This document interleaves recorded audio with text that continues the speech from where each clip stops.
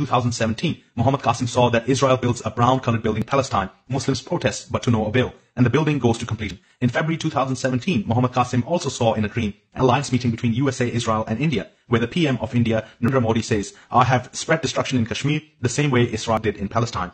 Then in March 2017, Muhammad Qasim saw the Israel PM, Benjamin Netanyahu, say, "I have almost completed the temple of the Dajjal, Antichrist, and soon only the name of Palestine will be left." What events we have seen unfold since this dream include the removal of Palestine from global maps of Google and Apple, Jerusalem being recognized globally as the capital of Israel, which was in 6th of December 2017, and most recently aggressive annexation efforts and military aggression against the people of Palestine.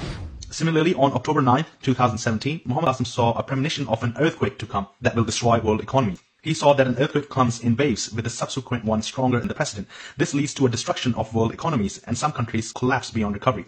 Symbolic to a natural disaster, today we see coronavirus has brought similar impact to global economies. With the multiple waves of mutations, one after another, many countries are now showing signs of collapse, the rising debt and economic disaster following a COVID recession. With rising food inflation, loss of income and financial collapse, poorer countries face a more difficult recovery track. This is only if the world has battled out of COVID, for which today we do not have any clarity.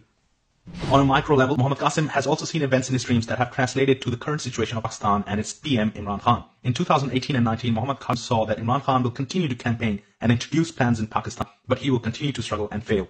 He also saw that Imran Khan continues to focus on debt and accountability and loses focus on prices and inflation in Pakistan. And soon this inflation reaches a point where Imran Khan himself cannot do anything to fix the situation. In 2020 and 2021, Muhammad Qasim saw further dreams about Imran Khan and Pakistan have come true exactly as he had seen them. In fact, Muhammad Qasim saw exact phrases in his dreams that were later said by Imran Khan in his speeches. Or we have to come to see this in the news, and this is truly fascinating. In the next video, I will talk more about the spirituality of dreams and the divine nature of Muhammad Qasim's dreams. Thank you very much for watching. Until next time, Assalamu alaikum.